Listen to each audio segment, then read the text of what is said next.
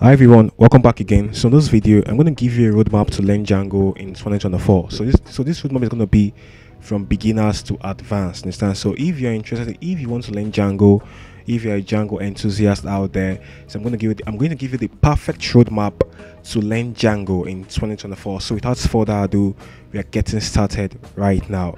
So number one, so the first thing you need to know. So right now, number one, the first thing is you need to know some Python, understand? So because Django is built on a Python language, you get. So you need to know some Python. So I'm going to list out to what extent of Python you need to know before you can dive into learning Django, understand? So you are going to learn this Python fundamentals. So number one is you need to know how variables and data types works. You need to go and learn how variables and data types how they work. Number two, you need to go and learn about control flow, and your control flow are simply your if statement, your loops, your for loops, your while loops, your do while loops, understand? So you need to also learn about functions because you're going to write a lot of functions in Django. You need to learn about functions in Python because in Django we're also going to write a lot of functions, you get. So and number four, you need to learn about object-oriented programming. Python is mainly an object-oriented programming language. And number five, which is the last but not the least, you need to go and learn about data structure in Python. So, and this data structure simply means you need to go and learn about lists, your dictionaries, your sets, your tuples. Understand? Because in Django, you're going to have a lot of dictionaries written. You're going to be using lists a lot. Understand? So right now I recommend 5 things you need to learn about in Python before you learn Django. Number one is you need to learn about variables and data types. Number two, learn about your control flow, and that is your if statements and your loops. Number three, learn about functions. Number four, learn about object-oriented programming, and number five, your data structure, and those are the lists, dictionaries, your sets, and tuples. So number two on the roadmap to learning Django, you need to learn about these 3 components, which are the HTML, CSS, and JavaScript. Understand? So as a Django developer, you are most times going to be building web applications, and every web application is built on these 3 components, which are HTML, CSS, and JavaScript. HTML is the skeleton of every website. CSS is what gives it flesh, understand? And JavaScript is what adds behavior to this skeleton, understand? So you need to learn about these 3 components because every website you see out there, every successful website you see out there has HTML, CSS, and JavaScript all embedded in them. So you need to learn about these 3 components. You don't need to master it. You need to know the basics first, and then you can start applying them with Django. You understand? Okay, guys. So after you've learned the basics of Python, you've learned some HTML, you've learned some CSS, and you've also learned some JavaScript. So right now, you need to go and learn the basics of Django. So I've told you this video is a Django roadmap, which consists of the beginners, the intermediate, and also the advanced developers. Understand? So right now you're going to learn some Django basics as a beginner. Understand? So and these Django basics include how to install Django. Understand? So it also includes you understanding how the models.py work in Django.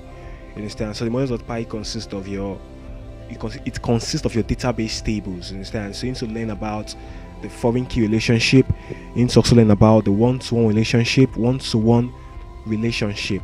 You also need to learn about the many-to-many relationship because these 3 relationships are super important. They help you determine how structured or how well designed your database is going to be.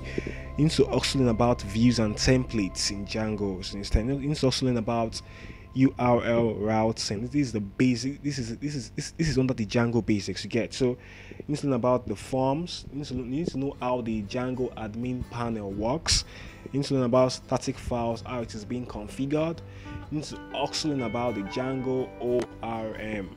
Understand? So the ORM is all about how you make queries in your Django applications. Understand? So that's it. So I told you roadmap 1, you have to learn the fundamentals of Python. That's roadmap 1, learn Python fundamentals. 2, you need to learn HTML, CSS, and JavaScript. 3, you need to learn the basics of Django, which I've already mentioned, and that includes your models. So it includes Django installation, your models.py, your views and templates, the URL routing, the forms.py, the admin panel, the static files, and your Django ORM. Understand? So roadmap 4, you need to step up your Django game a bit. Understand? So you are going to go down to intermediate Django concepts. You need to know, you need to learn about, and this includes authentication, because every web application out there they all have authentication included. So you need to learn about authentication in Django, and about how. So after you've learned that, you need to also know about middlewares. You understand? You need to learn how they work and how you can utilize them. You need to also know how to write class-based views. You understand? So by default, everyone out there, I guess, started with function-based views, but as you move up in the Django, as you step up your Django game, you need to also learn how to write class-based views. And number 4, you need to also know how to write RESTful APIs. As a Django developer, it's important to know how to write RESTful APIs, understand? Because Django by default works with the MVT structure, which is the model view template, whereby you can have your front end, which include your HTML, your CSS, and your JavaScript in a single Django project. But with RESTful APIs, you can simply build the backend alone, and someone out there can build the front end,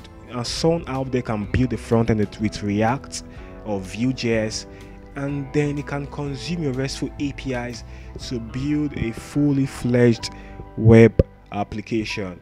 Understand? So you need to learn about it is important to get. So under the intermediate level, you need to also learn about testing. Understand? So testing will save you a lot of stress and a lot of time. Understand? So with testing, with you writing text, you don't even need to manually test your apps again. You can just write tests that test your app for you to find out any deficiency that helps to find out any leaks in your web application. You understand? So testing is important. You need to learn about testing. And the last but not the least in the intermediate session is deployment. You need to be able to deploy your web application to the internet. You understand? After you might have built your web app, you should be able to know how to deploy. And we have several deployment platforms. We have DigitalOcean, Railway, Droplets. So I'm going to link down the full playlist on how to deploy your Django app to the cloud in this video's description. So we've covered the Django basics, we've also covered the intermediate Django developer roadmap, and I want to cover the advanced roadmap, right? So right here, what I have here is Django channels. Understand? So with Django channels, you can be able to build real-time chat applications. Understand? You can be able to implement WebSockets in your Django application to carry out most times asynchronous activities. You understand? So Django channels is number one under the advanced level for Django developers. And number 2, I have the GraphQL. So I recommend you learn how to implement GraphQL APIs in your Django applications using libraries like GraphPin. And number 3, under the advanced developer roadmap, you need to learn about you need to know how to create your own middlewares. You need to learn how to create custom middlewares in your Django applications. That's important. That's really important. And what I have here, I also have, as an advanced developer, you've gained a lot from Django. You can contribute back to Django. You can contribute to the Django project. You can install or other open source Django libraries. That's a way to strengthen your Django skills further. Instead, and what I have, you also have microservices instead. So you can explore building some microservices with Django. And the last but not the least is CI/CD, which stands for continuous integration and continuous deployment. Understand? So whereby you have to automate deployments. You don't have to always go down to your server to always try to run deployment codes for your application. So with CI/CD, you can test your applications, you can build them, and you can also deploy them. Everything automated. Understand? So learn about it. So if you follow this roadmap, there is no way you won't be the king. You won't gain absolute mastery in Django. Understand? It's not about just learning. It's not about learning you can't just learn As you learn, you practice. As you learn, you build things, you build stuff to improve your skills. So the roadmap I gave you is for you to learn the fundamentals of Python, learn HTML, CSS, and JavaScript. You have to learn the Django basics, which I already gave to you. I also gave you an intermediate roadmap for Django developers, and I gave you the advanced roadmap, which I just listed out for you right now. So once you follow this roadmap, there is no way the sky won't be your starting point in the Django community.